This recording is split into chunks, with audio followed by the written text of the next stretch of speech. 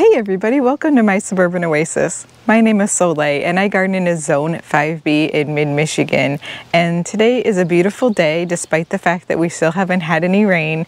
There is some hope for it in the forecast though, perhaps within about a week, so I'm really crossing my fingers. Everybody do the rain dance for us here in Michigan. Alright, well today we are going to do some planting and we're going to do some deadheading, so hopefully this will be a fun day in the garden before it gets too hot out. So what we are going to plant out is some seedlings that I have that I still haven't gotten in the ground. So let's take a look.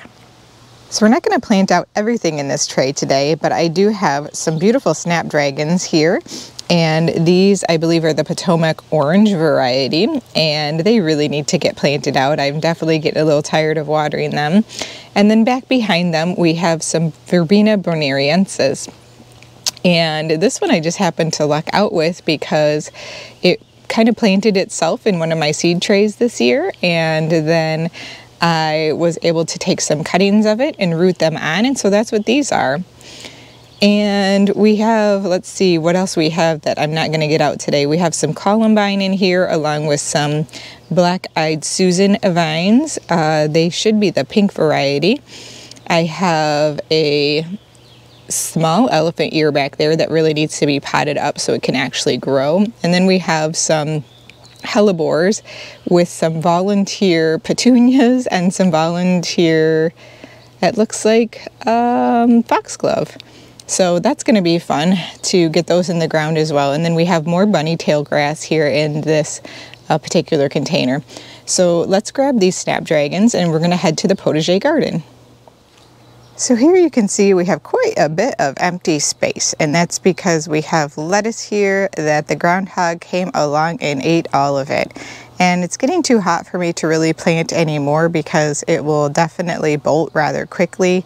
I am going to leave the stubs of lettuce in here in case it decides to grow back. Maybe I'll get a little bit, but let's get the snapdragons planted in and amongst here because I think that's going to add a really nice pop of color, and maybe I can even use them for cut flowers in a vase. That would be beautiful.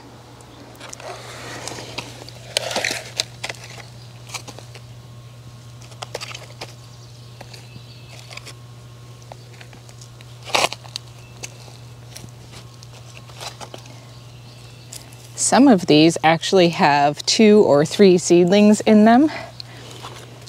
So I've been having to water them like every single day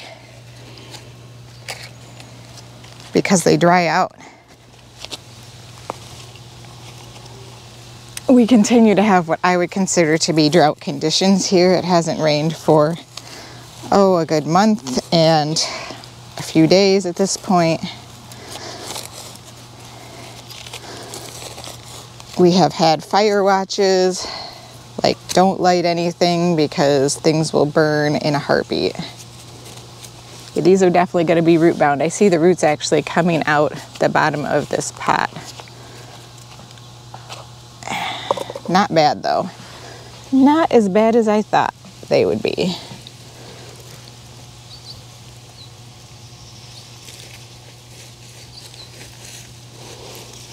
So after we're done planting these, we'll definitely have to water them in.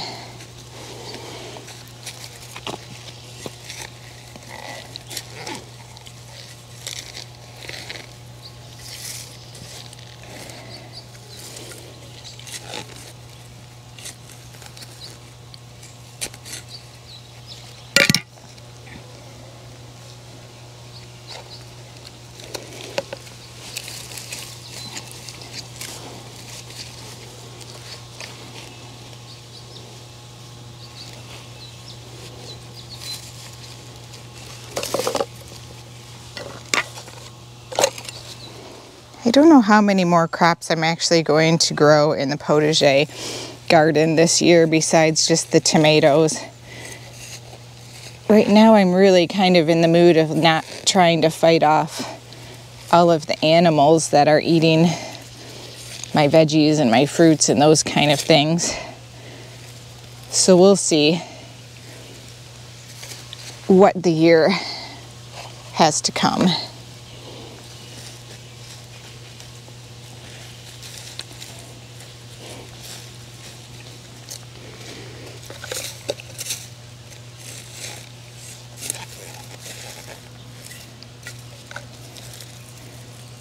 I don't know what that is. Let's pull this out. I think it's a parsley or could be a cilantro, something else that the animals ate.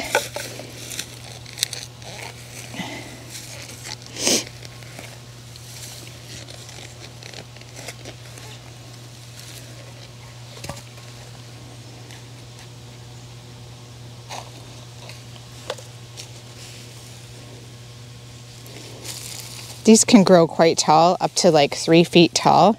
So I think these will be really beautiful and add some height in the garden if they actually do get to that full size. I do have some that are getting ready to bloom that are in pots on the deck, and they look like they're going to be gorgeous. Like they're a really nice bright color.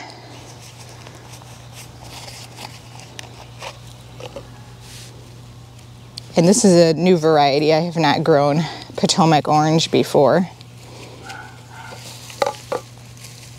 And I definitely got a lot of them from my winter sowing this year. It's definitely an excellent winter sowing variety. It likes that cold weather before it germinates.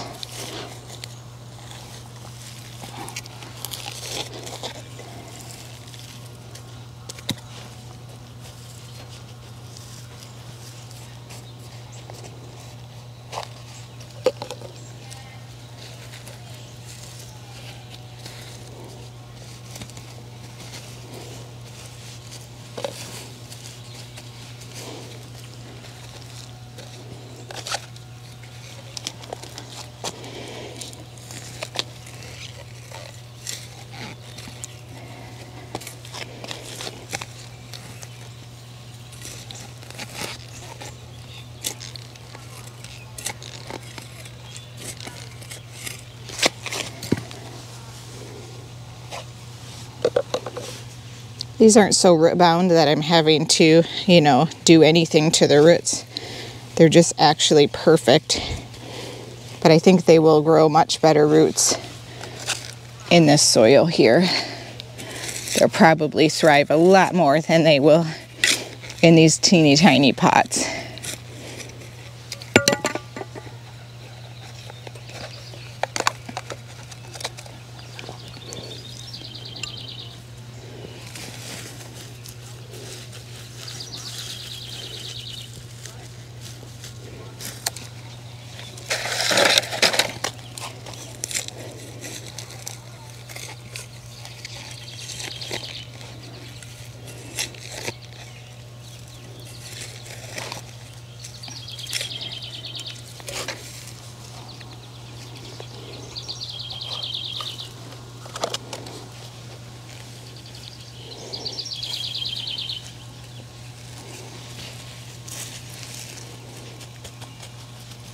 All right, let's get these watered in and we'll take a look at them. I think they look beautiful.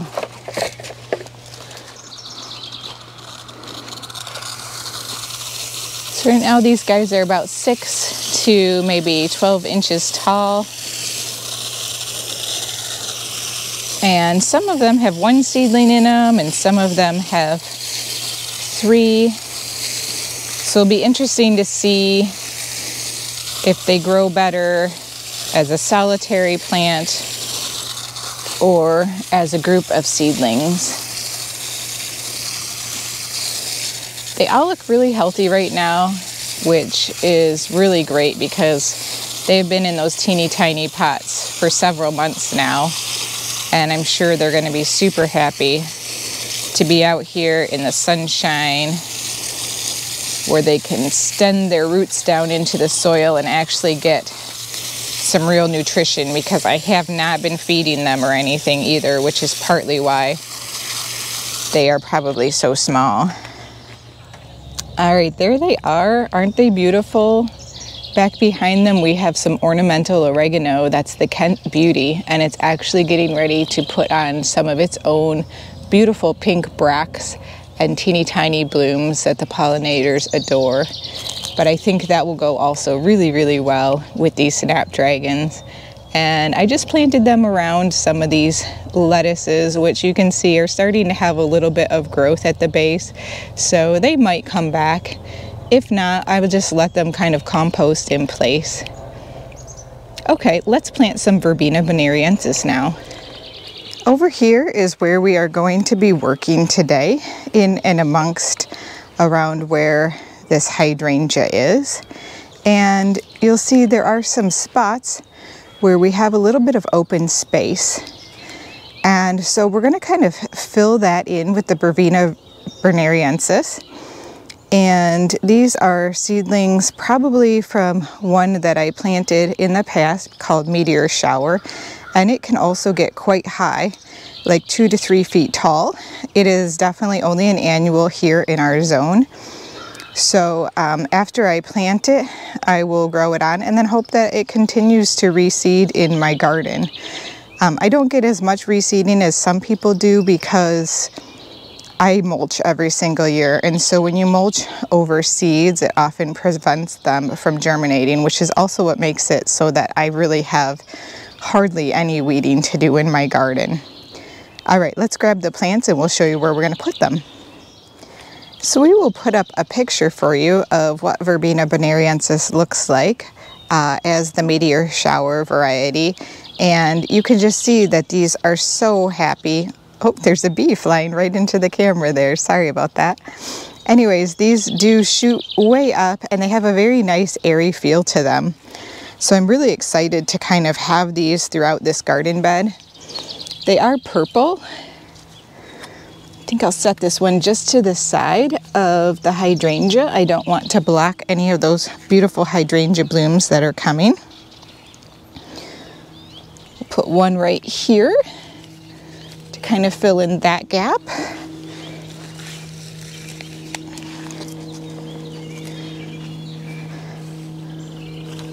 We'll put one back here. And then I have another spot where I want to kind of fill in a gap over here. So we'll put one back there.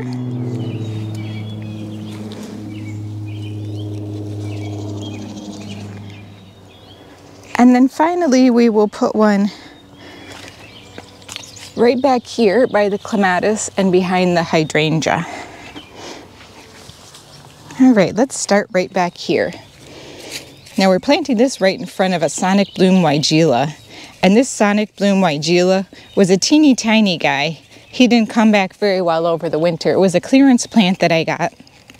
And due to being on clearance, it was because obviously it wasn't doing very well. It hadn't been watered properly at the nursery.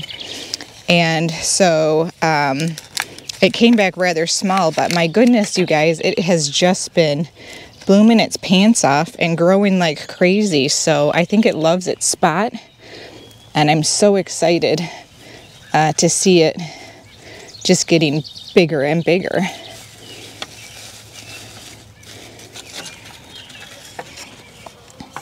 It seems like it almost grows and blooms more every day.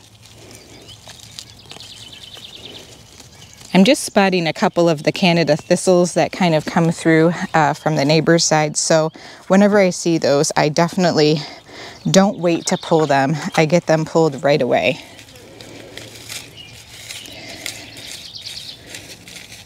All right, now this right here, you might wonder what that is. That is a salvia, and I just cut it back. I had transplanted it just before the drought, so it did really poorly. But I do believe it will actually come back and thrive. So I'm not going to take it out, but I am going to plant this verbena right in front of it. And it will grow much taller than that salvia. And if I don't get seedlings of this verbena coming back next year, that salvia is a perennial, so it will continue to come back.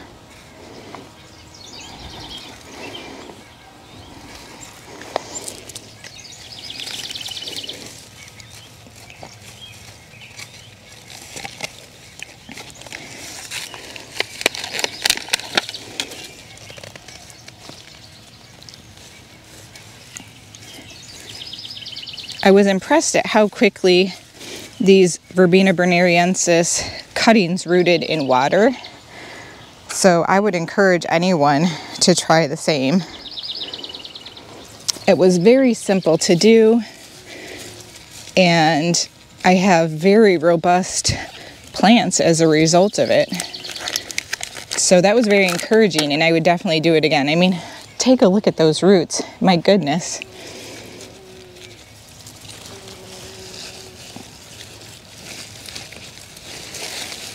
The nice thing about these is they do not require a lot of water. I will, however, water them in just to make sure, because I want them to do well, and they will be facing west, and so they get very much that hot afternoon sun.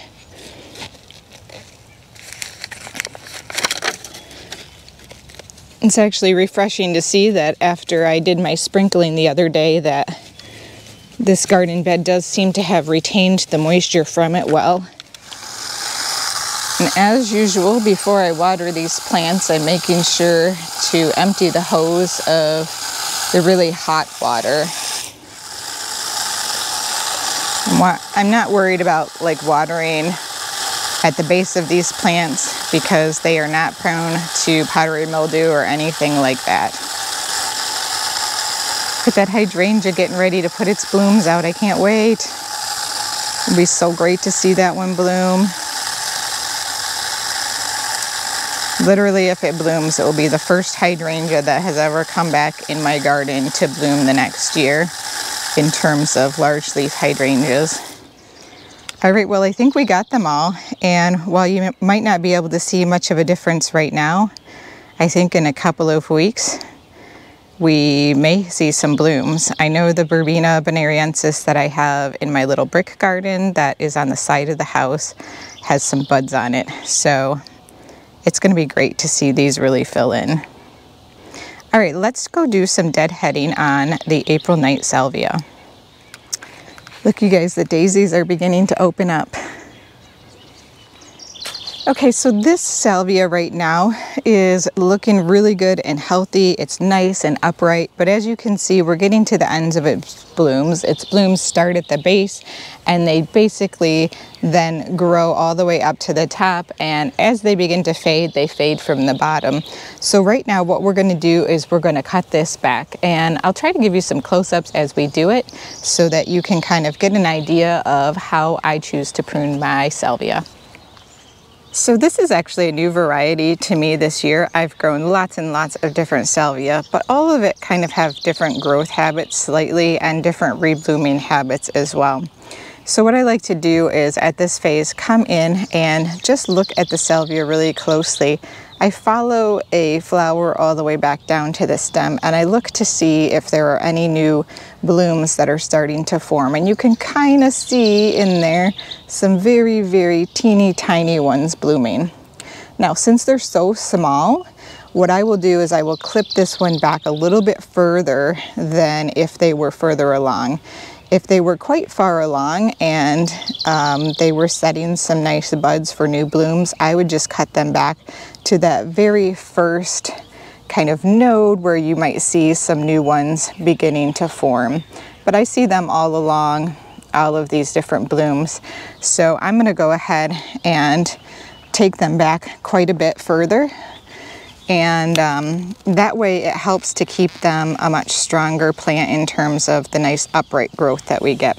So I'm going to come right down to the main stem down here, and I'm going to start by clipping that back, which takes out a big bloom and opens up our ability to see the plant more. And then what I'll do is I'll clip each of the side shoots back, and that's going to give this little tiny bloom right here. I don't know if you can even see it, but it's right in the center there, a chance to bud out and flower. So that's pretty much it. I'll show you one more time on this one. Here we clip out the middle stem, and then I cut back a side stem to just above the flowering node. And I might cut back a little further than that on some of the other ones, but that in general is the process. So let's get going and get that done. Now I'm setting the camera so that you can see me, but also so that you can see the little wren house that is behind me, because he may be chattering at us as we do this cutback. And yeah, I'm actually going to take the stem back even further for most of these. That's going to make the process even simpler because I won't have to do each one of the side stems. So I'm just going for the main stem. Anyways, for those of you who are bird watchers out there, you may prefer to watch the bird rather than me clipping back here. But once you get a bit of a rhythm to it, it's a pretty simple process, and it's very relaxing and mindful. And I find it pretty enjoyable. I've gotten some comments from people who felt like they didn't have great success with salvia. And salvia is one of those plants that if you have the right conditions, it's incredibly easy to grow. But if you have the plant in the wrong conditions, it's going to fight you quite a bit. And salvia just really does not need much love. It doesn't need much water. You can see how incredibly upright with such strong growth this one has, despite the drought. They are incredibly drought tolerant. So don't try to water them because that will just cause issues. You do want to water them obviously when you first plant them and get them acclimated. But it doesn't take long for them to adapt.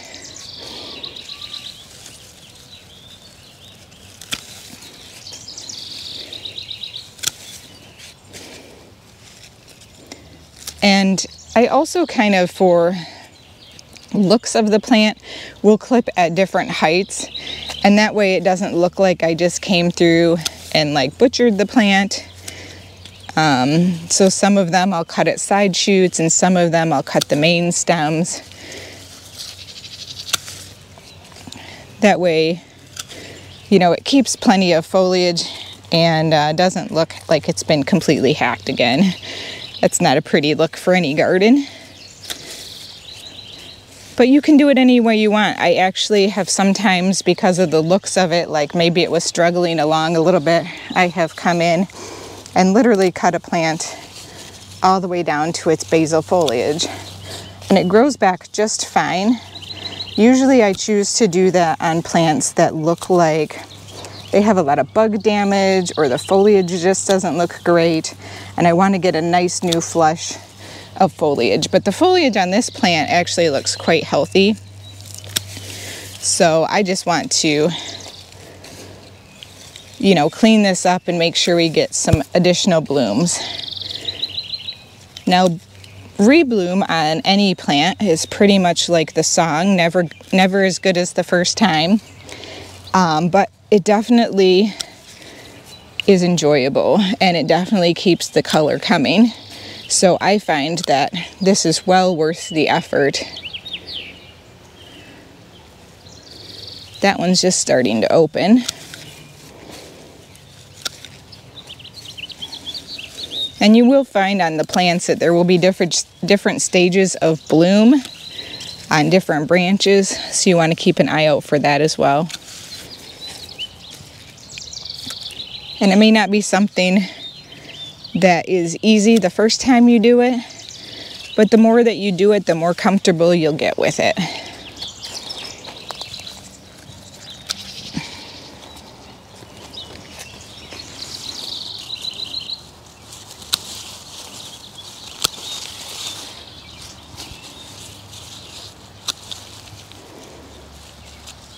If you need a deer resistant plant also, salvia is really, really deer resistant. That's why I plant a lot of it in my front garden. It's actually in the mint family. So it has a very strong and pungent odor that keeps the deer from wanting to eat it.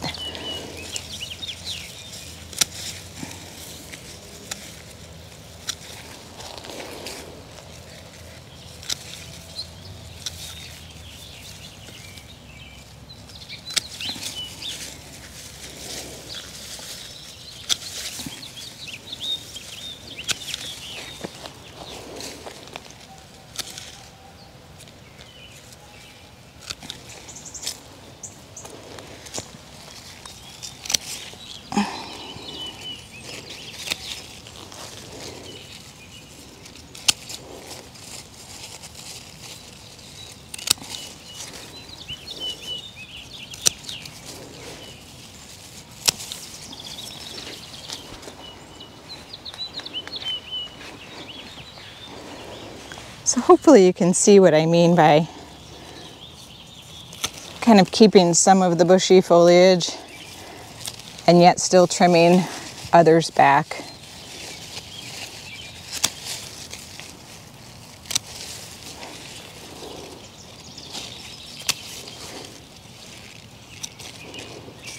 Having the varied heights just kind of camouflages those cuts for you.